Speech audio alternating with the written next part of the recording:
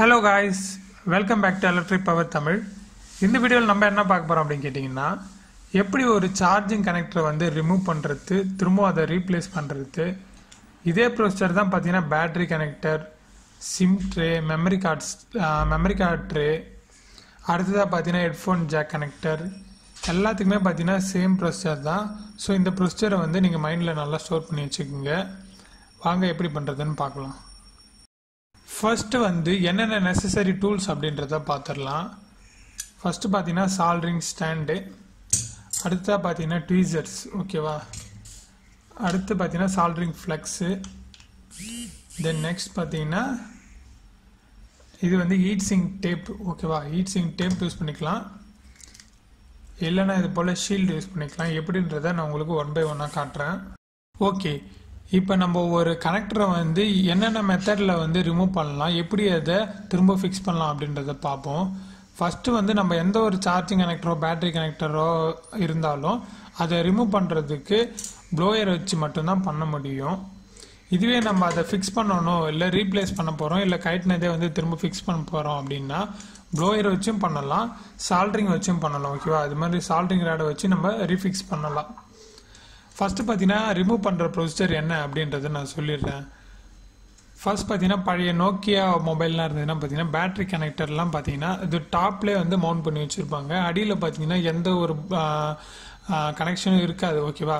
So நம்ம அதெல்லாம் பார்த்தீங்கன்னா ப்ளோயரை நம்ம அடியில் இப்படி ஹீட் பண்ணி ரிமூவ் பண்ணிவிட்டு திரும்பவும் அடியில் ஹீட் பண்ணணும்னு வச்சிங்களா, அதில் ஃபிக்ஸ் ஆகிடும். ஸோ அப்படி நம்ம வந்து ரீப்ளேஸ் பண்ணுவோம், ஓகேவா. ஒரே கனெக்டரை வந்து ரிமூவ் பண்ணிவிட்டு ட்ராக்லாம் செக் பண்ணிவிட்டு திரும்ப அதை வச்சு நம்ம ரீஃபிக்ஸ் பண்ணிடலாம்.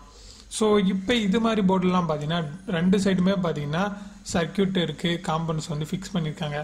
ஸோ நம்மலாம் இதில் எப்படி பண்ணலாம் அப்படின்னு கேட்டிங்கன்னா நம்ம இதை ஒன்ஸ் வந்து ரிமூவ் பண்ணிவிட்டு தூக்கி போட்டுட்டு இன்னொரு கனெக்டரை வாங்கி ரீப்ளேஸ் பண்ணுற மாதிரி வரும், ஓகேவா.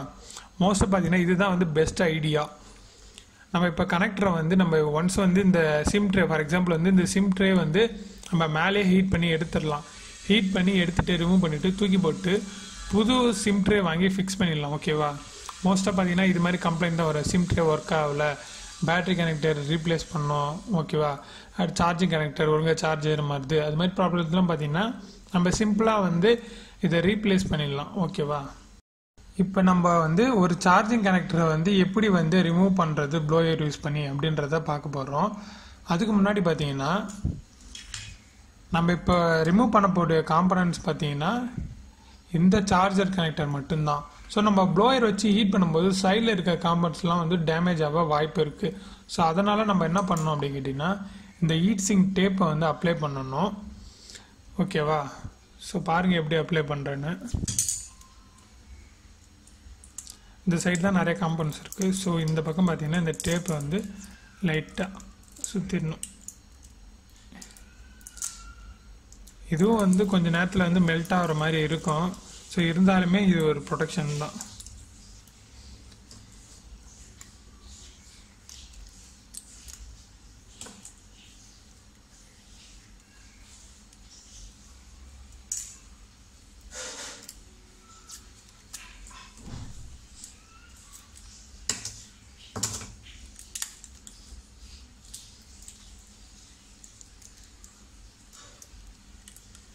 ஓகேவா.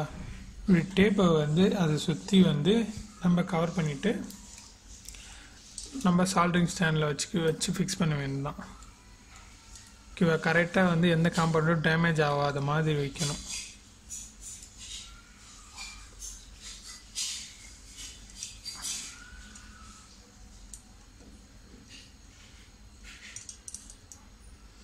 நல்லா வச்சு டைட் பண்ணிக்கங்க. ஓகே,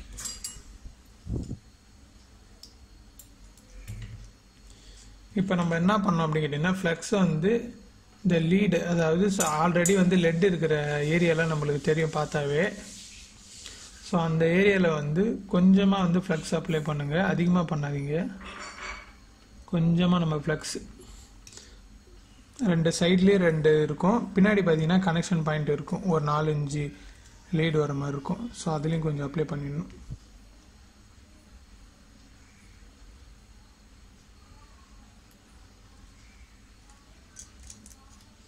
ஓகே, அவ்வளோதான்.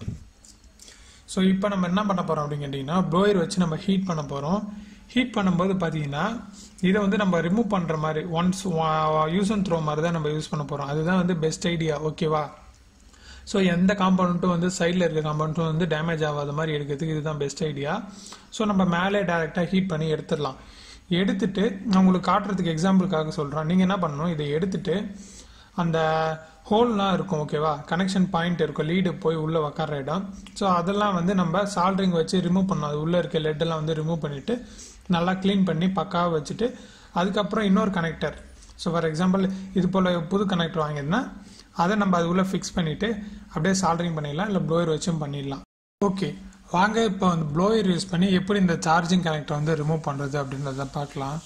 ஃபஸ்ட்டு வந்து நான் ப்ளோயர் ஆன் பண்ணிக்கிறேன். ஸோ ஆன் பண்ணிக்கிட்டு ஏர் பார்த்தீங்கன்னா ஒரு 4.5 வச்சுருக்கேன். அண்ட் அடுத்ததாக ஹீட்டு பார்த்தீங்கன்னா ஒரு 350, ஓகே 350லே வச்சுக்கலாம், 350. அண்ட் அடுத்ததாக இந்த நாசல் பார்த்தீங்கன்னா இருக்கிறதே சின்னதான சைஸில் யூஸ் பண்ணிக்கலாம், ஓகேவா. இந்த நாசல் சைஸ் பார்த்தீங்கன்னா ரொம்ப சின்னதாக இருக்கா. ஸோ அப்போ தான் வந்து பக்கத்தில் காம்பவுண்ட்ஸ் எதுவுமே டேமேஜ் ஆகாது இருக்கும். சரி, ஓகே. எப்பவுமே ப்ளோயரை பிடிக்கும்போது நம்ம வெர்டிக்கலாக தான் பிடிக்கணும், இது போல் ஸ்ட்ரெயிட்டாக டைரெக்டாக நல்லா அப்படியே சுற்றி ஹீட் பண்ணணும், அவ்வளோதான். ட்வீசர் இது போல் பெண்டு வந்து கையில் எடுத்துக்கோங்க.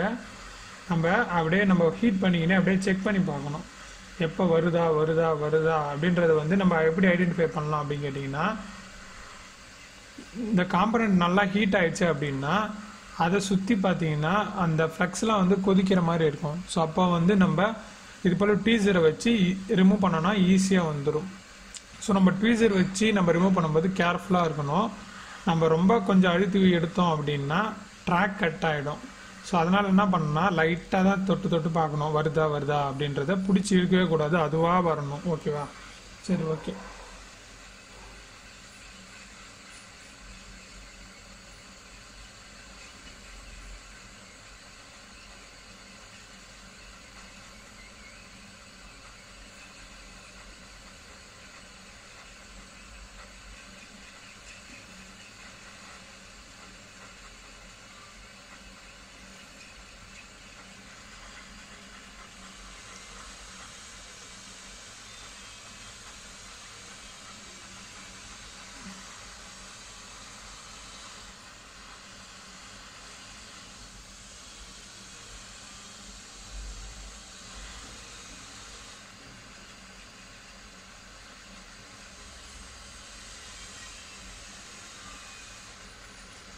நல்லா பாருங்க, இப்போ ஓரளவு ரிமூவ் ஆயிடுச்சு, நல்லா கொதிக்குது அந்த பக்கம் ஃப்ளக்ஸ், ஓகேவா. ஆடுற மாதிரி இருக்கும், ஆனால் நம்ம அவசரப்பட்டு எடுத்துடக்கூடாது, ஓகேவா. அது நல்லா ஹீட் ஆகி வரணும், அதுவாக ரிமூவ் ஆகணும், ஓகேவா.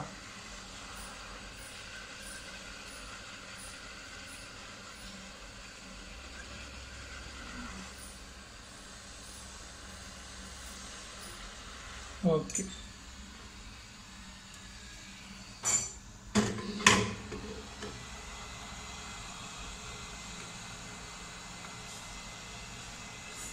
நம்ம ரிமூவ் பண்ணியாச்சு. ஸோ பாருங்கள் எப்படி ரிமூவ் பண்ணியிருக்கோன்னு, அழகாக வந்துருக்கு, ஓகேவா. எந்த வித டேமேஜும் இல்லை. ஸோ லீடு பார்த்தீங்கன்னா உங்களுக்கு தெரியும், இந்த வரைக்கும் பாருங்கள்.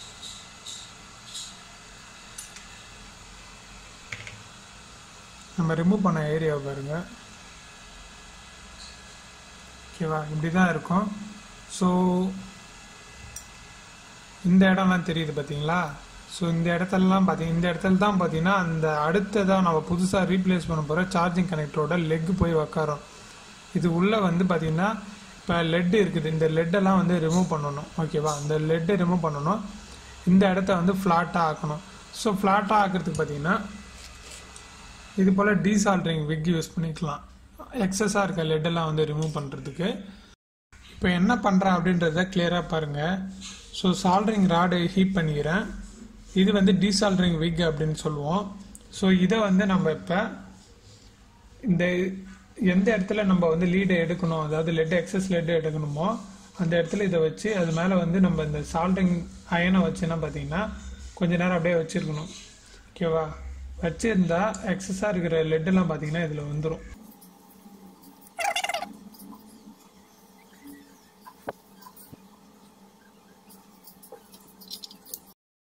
இப்போ நம்ம இதில் சார்ஜிங் கனெக்டரை திரும்ப ஃபிக்ஸ் பண்ணுறதுக்கு நம்ம ப்ளோயர் யூஸ் பண்ண போகிறோம். ஸோ அதனால் நான் என்ன பண்ணுறேன்னா, ஆல்ரெடி ஒட்டியிருந்த அந்த ஹீட் சிங் டேப்பெல்லாம் வந்து ரிமூவ் பண்ணிவிட்டு புதுசாக ஹீட் சிங் டேப்பு வந்து ஃபஸ்ட்டு ஒட்டின மாதிரி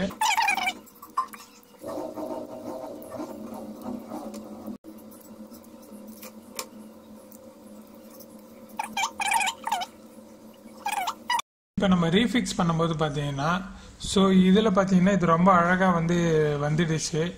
ஸோ இதே நம்ம புதுசாக இந்த இடத்துல ரீப்ளேஸ் பண்ணுறது தான் வந்து பெஸ்ட்டாக இருக்கும். எப்போ அப்படின்னு கேட்டிங்கன்னா, இந்த சார்ஜிங் ஒழுங்காக ஏற மாட்டுது. ஸோ இது போல் சார்ஜிங் ரிலேட்டட் கம்ப்ளைண்ட் வரும்போது பார்த்தீங்கன்னா இந்த சார்ஜிங் கனெக்டரை வந்து ரிமூவ் பண்ணிவிட்டு நம்ம புதுசு வாங்கி அழகாக ரீப்ளேஸ் பண்ணிடலாம். ரீப்ளேஸ் பண்ணுற மெத்தட் வந்து ப்ளோயர் யூஸ் பண்ணி பண்ணலாம். அப்படி இல்லைன்னா இந்த சால்ட்ரிங் யூஸ் பண்ணியும் பண்ணலாம். ஓகே, சால்ட்ரிங் யூஸ் பண்ணி பண்ணும்போது என்ன பண்ணலாம் அப்படின்னு கேட்டிங்கன்னா, இந்த சார்ஜிங் கனெக்டரை வந்து நம்ம எப்படி இருந்ததோ அதே போல் ஃபிக்ஸ் பண்ணிடணும். ஃபஸ்ட்டு இந்த லெக்கு வந்து உள்ளே போகிற மாதிரி இருக்கும். இப்படி வச்சுட்டு நம்ம அழகாக இதை ப்ளேஸ் பண்ணிவிட்டு, ஸோ அப்போ பார்த்தீங்கன்னா இந்த ஹீட் சிங் டேப்லாம் வந்து தேவைப்படாது. ஓகேவா? இதை அழகாக இப்படி பிடிச்சிக்கின்னு இன்னொரு கையால் வந்து சால்ட்ரிங்கை வந்து அப்ளை பண்ணிடணும். இந்த லெகெல்லாம் வந்து ஆல்ரெடி வந்து லைட்டாக சால்ட்ரிங் அப்ளை பண்ணிடணும்.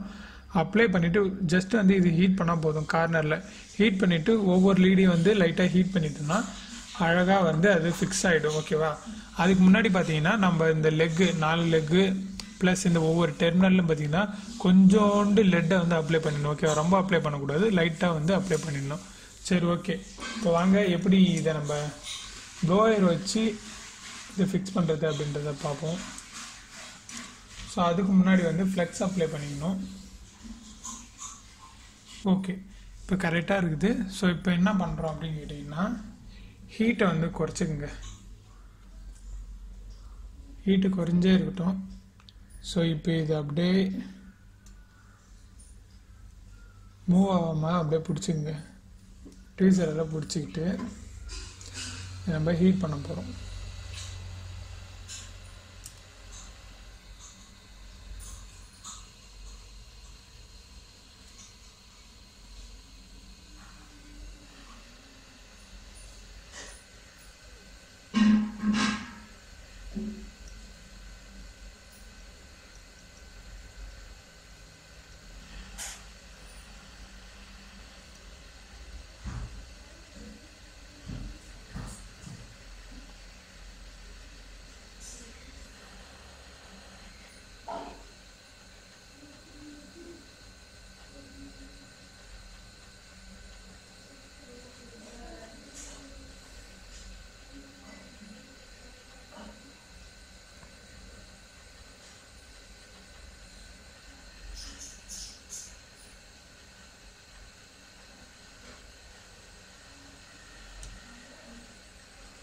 ஓகேவா?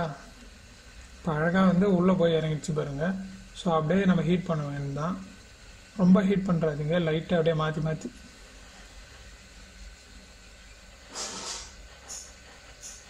இந்த ப்ராசஸில் வந்து நீங்கள் பண்ணிகிட்டே இருக்கும்போது பார்த்தீங்கன்னா இந்த டேப் வந்து ரிமூவ் ஆயிடுச்சு அப்படின்னா நீங்கள் அப்படியே ஸ்டாப் பண்ணிட்டு புது டேப்பு கூட ஒட்டலாம்.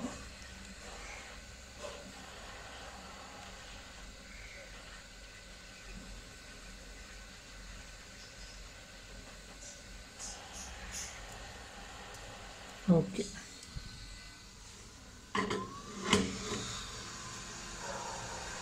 ஸோ இப்போ கொஞ்சம் ஹீட்டாக இருக்கும், கை வைக்காதீங்க.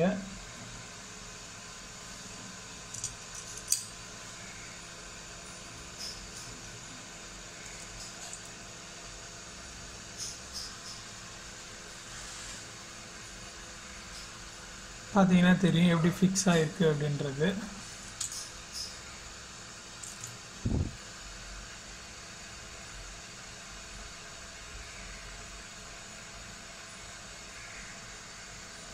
ஓகேவா? பர்ஃபெக்டாக வந்து ஃபிக்ஸ் ஆகிடுச்சு. ஸோ இப்படி தான் வந்து ஒரு சார்ஜிங் கனெக்டரை வந்து ரீப்ளேஸ் பண்ணுறது, ரிமூவ் பண்ணிவிட்டு ரீப்ளேஸ் பண்ணுறது. ஸோ இதே ப்ரொசீஜர் தான் வந்து எல்லாத்துக்கும் நம்ம ஃபாலோ பண்ணணும். ஓகேவா?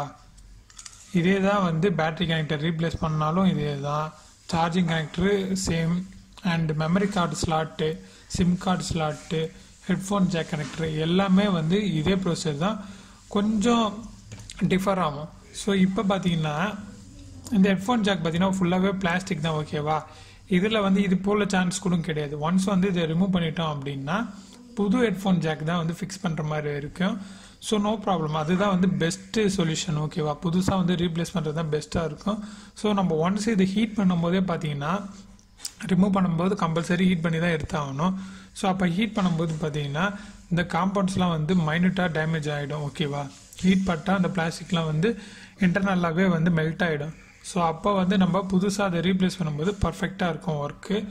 ஸோ இந்த வீடியோ பிடிச்சிருந்தா உங்கள் ஃப்ரெண்ட்ஸோட ஷேர் பண்ணுங்கள், அண்ட் மறக்காமல் டவுட்ஸ் எதாக இருந்தாலும் கமெண்ட் பண்ணுங்கள். அண்ட் தேங்க்ஸ் ஃபார் வாட்சிங்.